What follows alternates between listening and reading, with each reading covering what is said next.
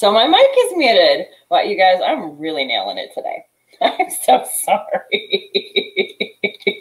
We started with a light turquoise color, which I'm so washed out. I haven't figured out how to make this less washed out. Let me see if I can turn it down. I'm so sorry. This is totally weird. Okay, that's better. So we have a Teresa. Can you hear me now? Is the sound better? I'm hoping we're on now. And my colors seem to be semi better, but still a little bit weird. Wow. Okay, so light teal or light turquoise, and then a dark mermaid tail teal on top. And I just kind of blended it in right through here and left this other section paler. Okay, so we're going to call that good for a minute. I'm going to just offload some of the excess paint from my brush and rinse it in my paint water.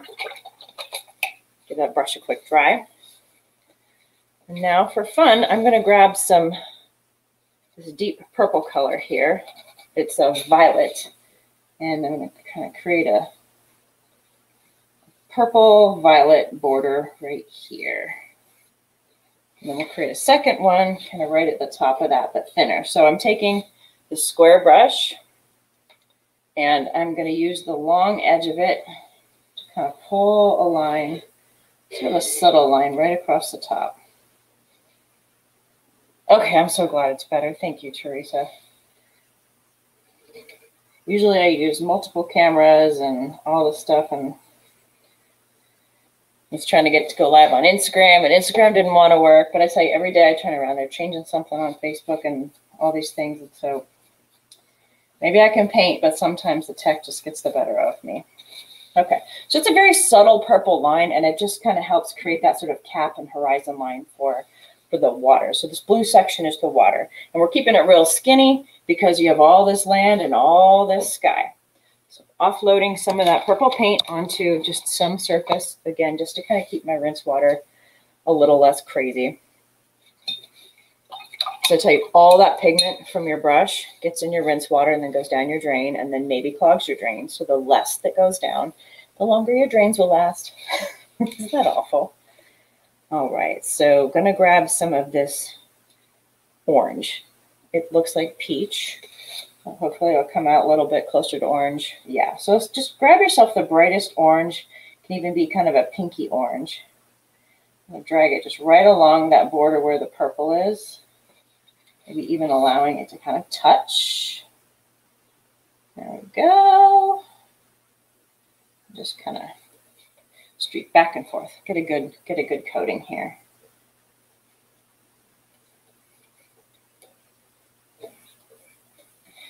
And then for fun, I'm going to add a little bit of yellow in here. No rinsing your brush, just grabbing that yellow and kind of going. There we are. I'm going to pull a little bit more of the orange in just to kind of get a little extra blend there. That's better.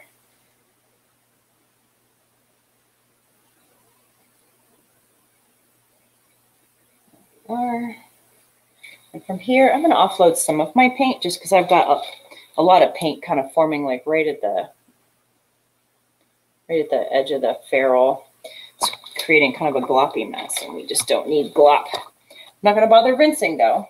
But from here, we'll grab some white with my sort of yellowy orangey brush, and I'm going to take it right into some of that yellow. And the idea is that we're just blending that last bit of pigment kind of up into the sky here. There we are. And now that I've kind of laid a base of white, actually I'll get all the way to the top with the white. And notice it's pretty white at the top. Oh, man, this webcam is fired. It's just washed everything out. These are such beautiful, vibrant colors, and it looks totally flat. Oh well. So no rinsing my brush. I still have the white on. I'm going to grab some purple, and I'm just going to kind of drag right along the edge here. Actually, maybe I'll shimmy it just kind of right along the edge here. Get some of that purple blending down into the yellow. The reason I have all that white is so that we don't just get mush when I take some of that purple into the yellow. The white is going to help kind of mitigate the mushification of color. All right, so you can kind of see it. What else can I do? This color is like, I mean, look at me, I look pasty. That is insane. I don't care about me, but when you can't see my paint, oh, mom gets annoyed, right? It's like, I want to share. Okay, I'm going to grab some white and just do a little bit of blending. There we go. So that creates kind of a subtle framing at the top. What can I do? Better lighting? Nope, that makes it worse. Less lighting. Okay. All right. So we've kind of got a real base for a sky. And now we want to get a little bit of this sort of sand color. But, you know, in the dark, sand tends to be, well, dark. So I'm going to grab more of the purple. I haven't bothered to rinse. And I'm just going to bring the purple down. Purple, ooh, I'm just going to take a big old hunk of purple, in fact. And just mush it on down. This sort of violet color, and this is the Liquitex Basics, oh, excuse me, Artist Loft violet. So it's a nice dark purple. It looks like straight up grape on camera, but it's actually pretty good deep. You know, another color that you could use, if not that, is like a dioxazine. But generally, most colors that have violet or a dark violet are gonna do the trick. It just makes such a wonderful kind of shadow tone. Instead of using black all the time, because black just is going to be absence of color, sometimes you can get a lot more depth and sort of richness when you use something other than black. Okay, so now we have sort of a purple base. And now just to mix it up, I'm going to offload some of that color because I've got a lot of extra purple on my brush. No rinsing, no. You can rinse if you want, but I'm not. I'm going to grab some of my orange. And I know that seems crazy, but I'm going to start to work the orange gently over the top of that purple. Now, this is a very reddy orange. It's not a dull orange. It's a very bright orange. So it tends to pick up, it tends to actually kind of lay right on top of that purple. And I'm not getting like full coverage here, but just kind of some nice streaky bits. And so now it looks as if that sunset is kind of leaving beautiful marks on our sand. You see how we've got this kind of variegated look? Hey, Pat, how are ya? Okay, so now we've got sort of the sand, but it's in the purples and the dusky colors. And then the sort of the sky plus the water. So again, offloading my paint. I'll give it a quick rinse because I want to bring more of that mermaid tail or deep teal into the picture. So I'm going to add a little bit more of the deep teal kind of right here at the border of the purple.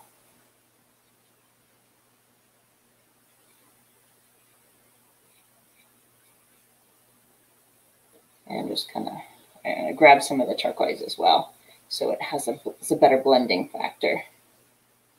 And you want it to be a little bit streaky and stripy. So not solid, but kind of variegated there. That's really up the intensity. That makes me happy. And of course, color and painting is all about making you happy. And then if we want to just amp a little tiny bit of the purple, again, right along that edge, but allowing it to kind of blend a bit with your teal turquoisey colors. There we are. All right. Offloading. Again, just get rid of the excess paint. Now I kind of want to let this dry, but just for fun, we're going to add a little bit of a more intensity in the sun area here and then give it a bit of an aura. So I'm going to grab a Quinacridone Magenta. And instead of having the sunset straight in the middle, because, you know, that's not always fun, I'm going to take it slightly off to the side. So here we go, just kind of creating like almost a half moon or a little orange slice there. And this deep, deep magenta red. It's a nice intense color. Now, Quinacridone itself, it's a really it's this beautiful magenta color. Like, it's got to be one of my favorites. And it mixes with a lot of these other colors just in such a beautiful way. I mean, you mix it with teal, deep teal, and you get you can pretty much mix this same color of purple. It's like, wow. You know, you mix it with some various like, what was the color? There was some version of red that I was able to mix it with that just made this intense, gorgeous pink. I mean, it's weird. It's like straight up weird. Okay, so enough about Quinacridone Magenta. But so we've got that. Okay, good. Now I've got some turquoise in my brush, so I need to get rid of that before I start making purple in places I don't want purple. And now I'm going to attempt and see what happens here to mix a little bit of this orange, a little bit of the quinacridone. Now, it's probably hard to tell, but this is in fact a fluorescent orange I've got going on.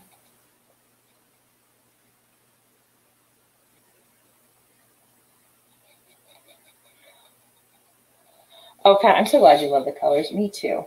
Okay, so this mix I've created, now again, it's very, very washed out on my palette, but it's a very electric kind of color. So I'm going to grab a little bit of it, but it's also the beauty of the quinacridone and some of the fluorescents is that they're fairly translucent, so they don't give you a thick coating, which in this case is kind of nice. So I've intensified a little bit around that sun, and then grab just some of the straight up orange, and we'll do a little blending. So we kind of want a little extra happening there, a little intensity, and maybe a touch of yellow just to kind of help blend at the top. And then maybe even a touch of white just to, again, kind of add a little extra. Whoops, got a little too orangey over there, but I think we can get away with that. Yeah, so you can kind of see the colors. All right, I'm going to break out the blow dryer super fast and give this guy a good, you know, dry, so that we can do some layers here, because there's a couple of things where I don't want to be dragging multiple colors around. So quick flash.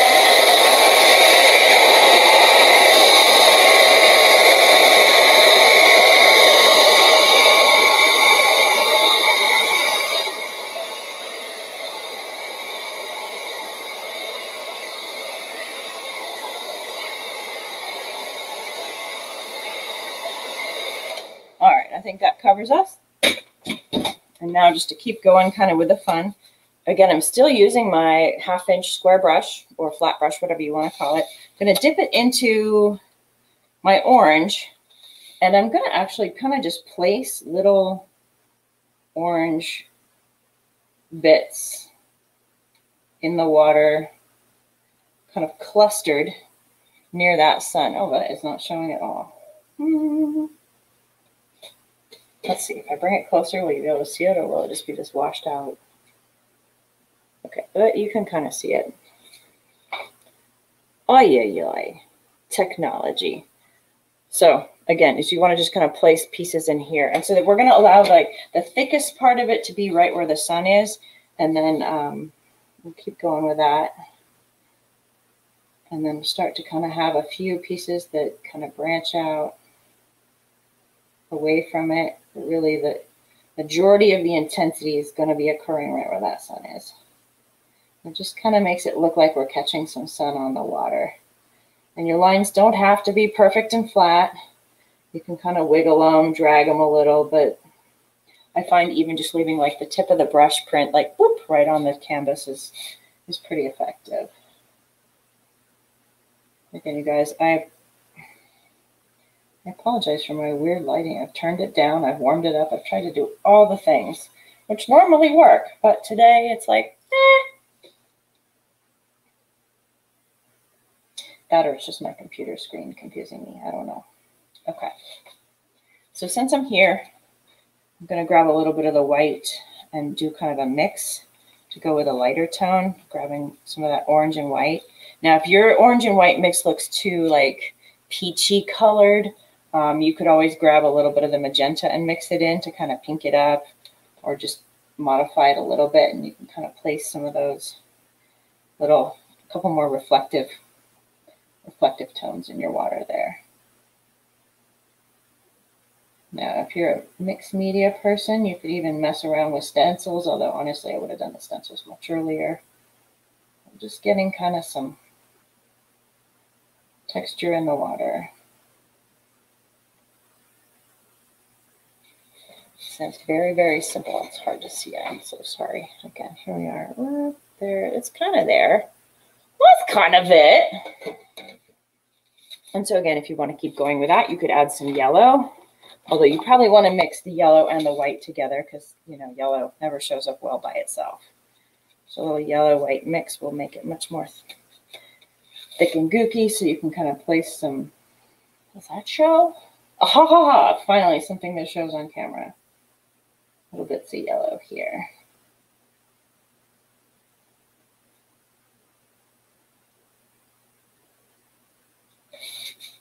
How much closer will that do a thing for us or no? Oh yeah, maybe. Just gonna stay on camera. Okay.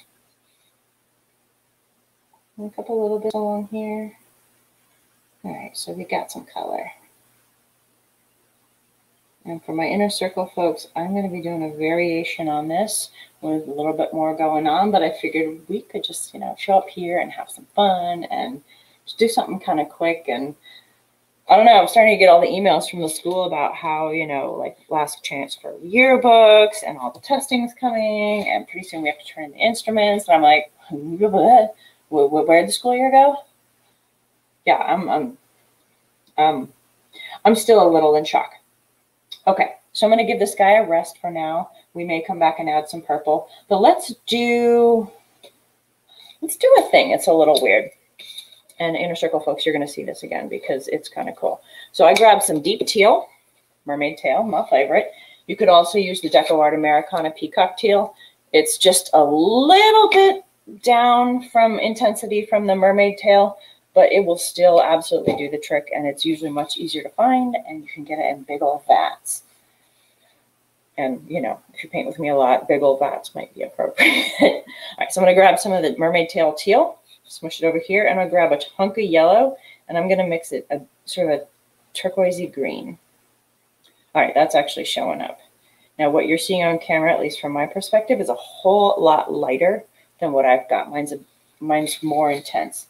And so, as weird as this sounds, we're going to draw a palm tree in this bright green, despite the fact that what we have here is dusk. Work with me. This is a multi-layer thing. So we'll start kind of creating kind of these, almost like, well, we'll just do some triangle-y type. Actually, let me just do the rough form of it. Here we go. So I kind of sketch, then I know I'm going to have the fronds coming down like so, and maybe one here, and then kind of a little guy sticking up. All right, so that's the rough shape of it. So now we'll go ahead and fill it in. So you can almost do just kind of these triangle shapey things that are almost like pointing up along the stem. Because I think palm's actually a grass, but you know what I'm saying, along the trunk. There we go. That's the word I'm looking for.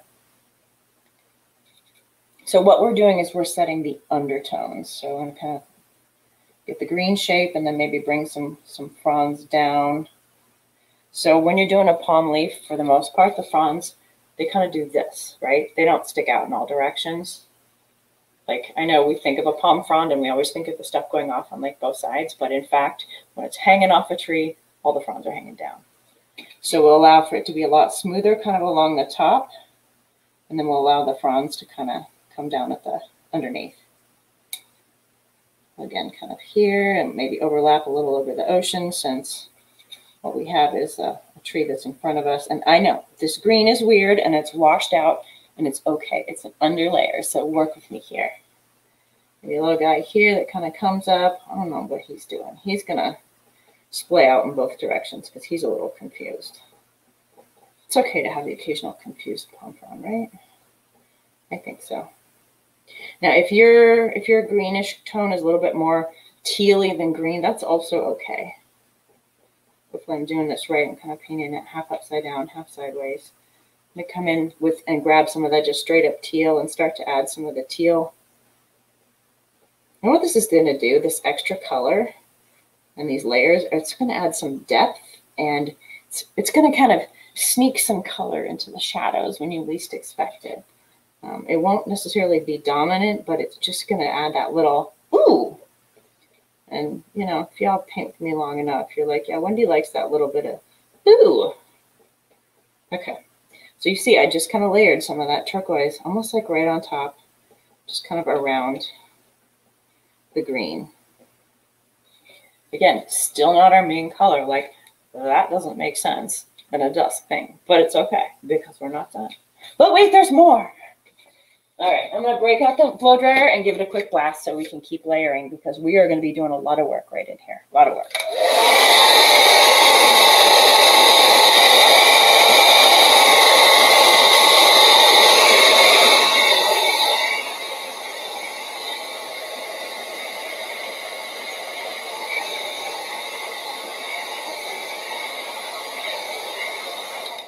Okay, good enough.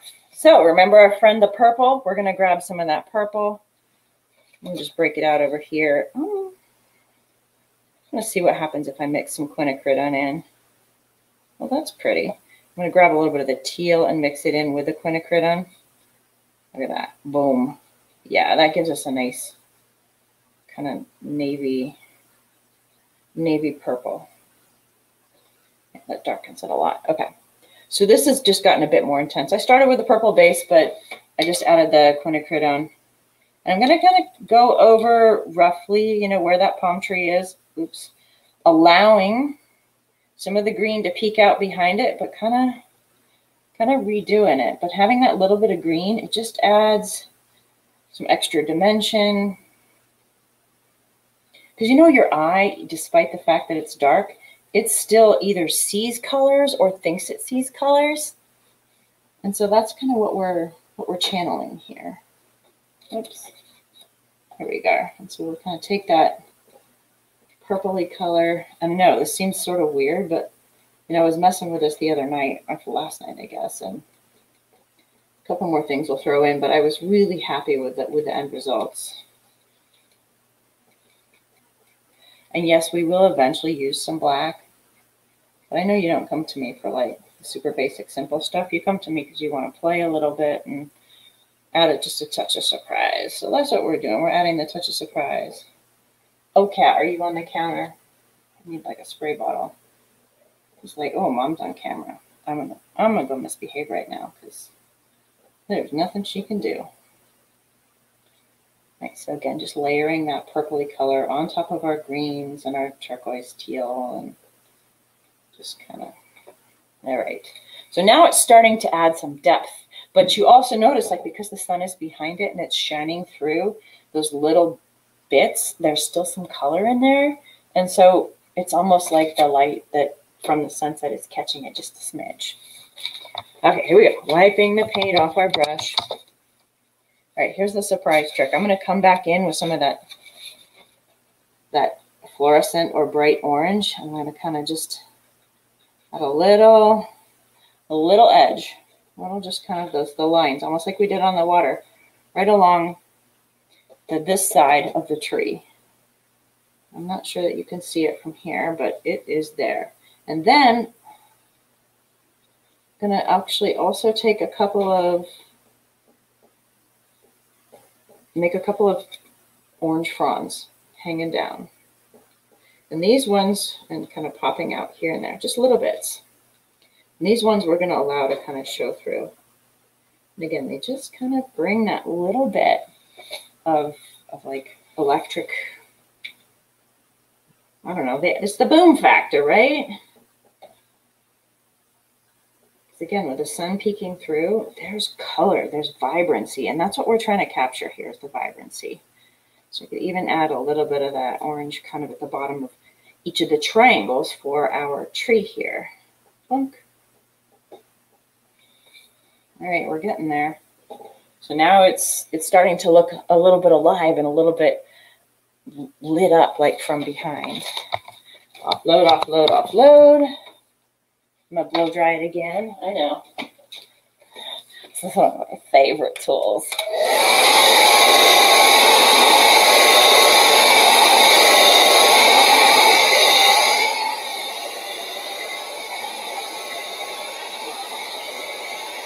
All right, that gets it on its way. One more time into the yellow and white.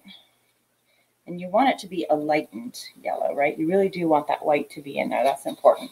We're going to add just a few a few bits peeking out.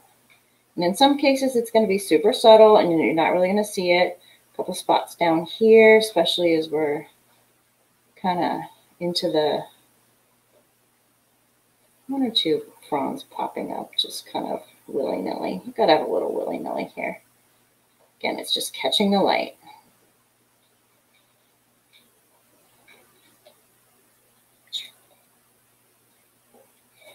Okay. Get rid of excess paint.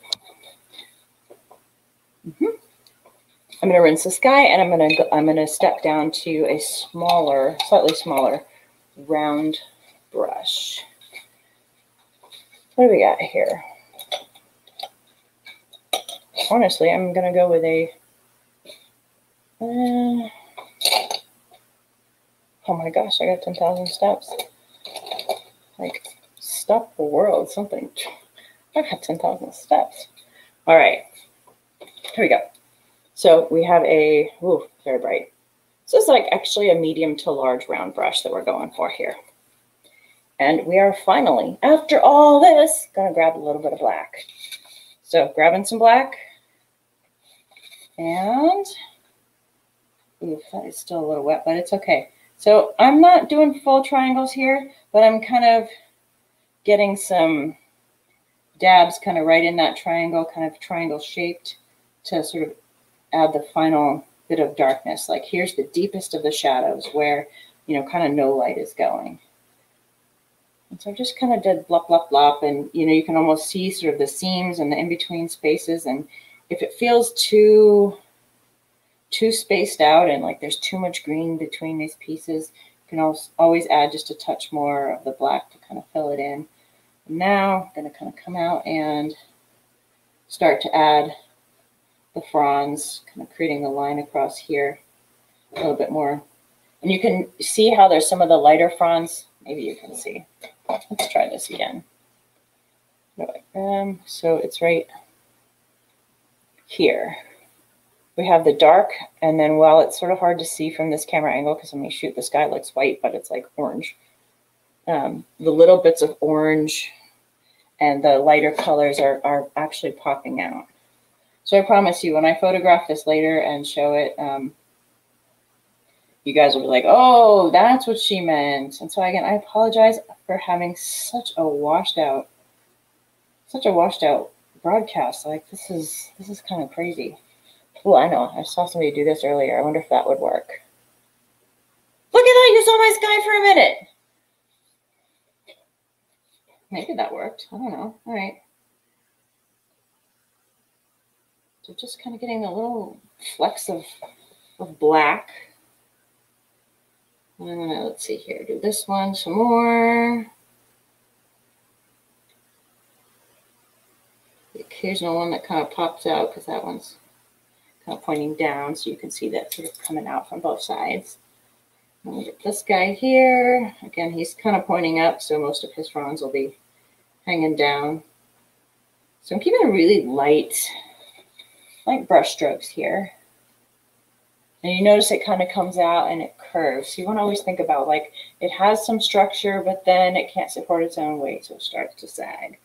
That's kind of what those palm fronds are doing. I always find it so much easier to emulate nature when I'm like thinking about like, well, what is it doing? What is gravity doing to it? What effect is light having on it? Where's my light coming from? And so a backlit thing like this, you know, we generally like to think of it as just plain black, and that would be, you know, that would be sort of the simplified version of it. But if you want it to have that like electric, like woo quality, that's when all the layers that we just put in, even though it's a little bit extra work and a few more steps, like really makes a difference. Like I look at this, I'm like, that's so pretty. Okay. And so we now have, you know, a basic palm tree, right? I got a lot of black going on here. And so I was figuring that we would just do a simple palm tree on sand. I feel like my sand's a little bit dark. So I think I'm going to try something here. Instead of having sand-colored sand, because why would you do that? Let's do a lighter purple. So grabbing some white, grabbing some my pre-mixed purple here. violety color. And kind of add some, whoops, some other zones. Just kind of, and we're just trying to keep it interesting. So a little bits along here. Now this is where it gets a little complicated, and I probably should have gotten this background color just exactly right before doing the palm tree, because trying to then come around the palm tree and get right up to it with the color is a little bit awkward, but that's okay. But yeah, okay, I'm liking that when it's just lightened up a little bit. Just a little bit too light in some spots. I'm going to grab some purple and drag it through. But I do love the bits of orange. But yeah, I think that lightens it kind of, it's a better balance. And so, you know, if you've sat like on the beach at sunset and kind of watched the sun go down and, you know, prayed to see that green flash, which I don't know about you, but I'm not sure I believe the green flash actually exists. All right, here we're going out on a limb. I'm going to grab some quinacridone and just work a little bit of that in. Should blend nicely with the bits of white. Add a little bits of richness here and there. And I'm going for more of that straight purple or the deep violet, going to just kind of come right up that base of that tree, because we want to anchor the tree in violet, or even your violety blue, which is maybe your teal and your magenta mixed together. Now there's magenta and there's magenta, right? So I have here the Artist Loft Brilliant Magenta, which is, to my eye, it's the most corally magenta I've ever seen. It's almost like a pinky red. And then you have the Quinacridone, which is just, it's super, super deep, and it looks very washed out here. But some of the other photos I've posted, you can see the intensity of this thing. So, you know, just because something says magenta doesn't mean, oh, I got orange. Well, okay, let's go with it. Whoops. All right, well, so we're going to work some orange in because I accidentally got it on my brush. Why not? That works. That totally works. All right. Whew. See, even screw-ups can turn out okay. And because we've kind of got a blendy bunch of colors going on here anyway, we can get away with it. There we go. That's better. Okay. So really what I've done is I've just tried to add a little bit more depth and darkness to the base where the palm tree is sitting, so that it doesn't look like this thing that's just sort of popped out of this like light stuff. That's a little weird, right? So here it's got a little more gravity. And if I wanted to even add just a touch of black kind of around it to even just add a little texture to the ground, because that's kind of our foreground, and just kind of even some streaky bits. It also lends a little gravity, you know, it kind of anchors it, because otherwise it could seem top heavy. And if you wanted, you could even bring little bits of black out, you know, along here and just kind of, but we want to think of it in terms of balance. You have the big thing kind of going this way, and then you have another visual anchor here. And so this just helps, almost like as if it just keeps this thing from emotionally, mentally, whatever, tipping over, for lack of a better term. So I hope you had fun doing this. I think that's, you know, pretty much a good stopping spot. If you wanted to, oh, hey, let's do this just for giggles. We need a small, we're going to add a couple of dots, because dots are fun and dots are weird, and dots sometimes add this crazy bit of texture that just take it to the next level. So I'm looking for a brush that has a smaller tail. So this brush here has a small tail, right? I'm going to just dip it straight in the white. And oh yeah, I'm going to just come in here and add a couple of rando white dots. Just kind of mix them in spots where it's just almost, so I got to keep it small. Some of my dots are a little bit big. It almost looks like snow, but hopefully it kind of adds that little bit of sparkle and like having caught the light somewhere. Sort of the serendipitous extra bit.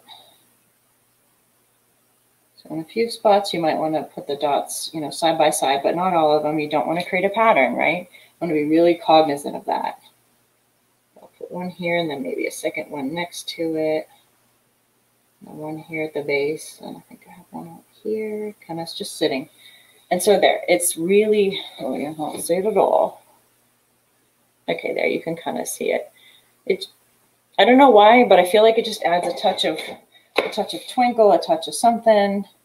And if you're feeling really frisky, you could even, you know, splatter paint on this, which I know sounds weird. And sometimes it's like, oh, but I'm going to ruin my painting. And sometimes that splatter of paint is kind of amazing. But I already kind of semi-wrecked my phone yesterday from splattering paint. So I'm going to take a break from splattering paint today. Anyways, I hope you've had fun with this. Make sure you sign your artwork. And if you like this or had fun, please make sure that you're following and that you share, you like, all the good things, let your friends know. And if you're interested in getting on the wait list for the Blue Cat VIP membership, it's our inner circle where you get access to all the tutorials I do. And I'm coming out with a whole handful of them, plus my entire prior library of the stuff that people have been paying for, as well as the free stuff. Just let me know in the comments. You can write... You can write list, and I will just reach out to you, and we'll make sure that we get you on the wait list so that you know when we open doors again. And yeah, that's kind of where we're doing all the really good paintings, tutorials with the tracers, all the stuff. So love you guys, and I will see you next time. Have a great one. And let's see, here we go, technology.